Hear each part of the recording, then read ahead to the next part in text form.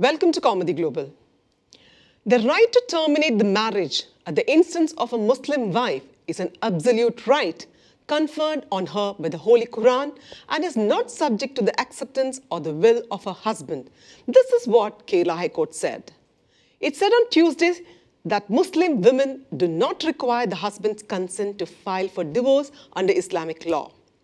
The High Court has declared that the wishes of the wife cannot be connected to the will of the husband, who may not be agreeing to the divorce, despite the fact that Islamic law recognizes a Muslim woman's right to demand the dissolution of marriage.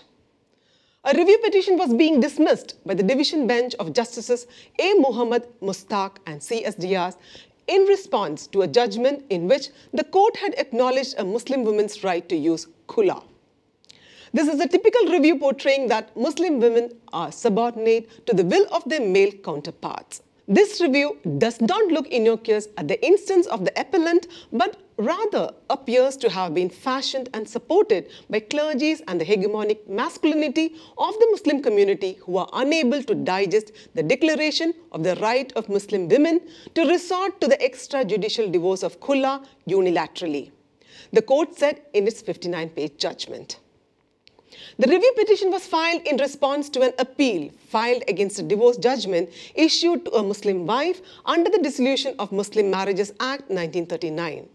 The court had ruled in the appeal that a Muslim wife's right to dissolve the marriage at her request is an individual right granted to her by the Holy Quran and is not contingent on her husband's consent or will. The court had said a khula would be valid if certain conditions are met.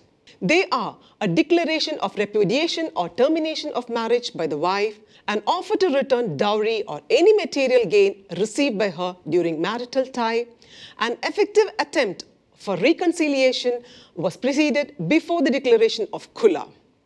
In the review petition, it was stated that a Muslim wife who wants to divorce her husband must first demand talaq from him and then move the qazi or court if he refuses.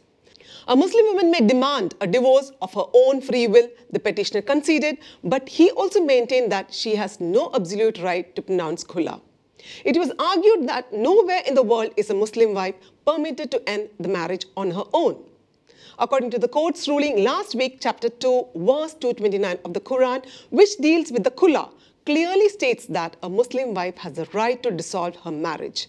Observing that Sunnah cannot override or abrogate the primary legislation in Islamic law, the court further said, if the Quran in unequivocal terms permits spouses to terminate their marriage on their own will, it cannot be said that the Sunnah further qualifies it, subjecting it to the will of the husband in the case of khula. As there was no justification for reviewing the verdict, the court dismissed the petition.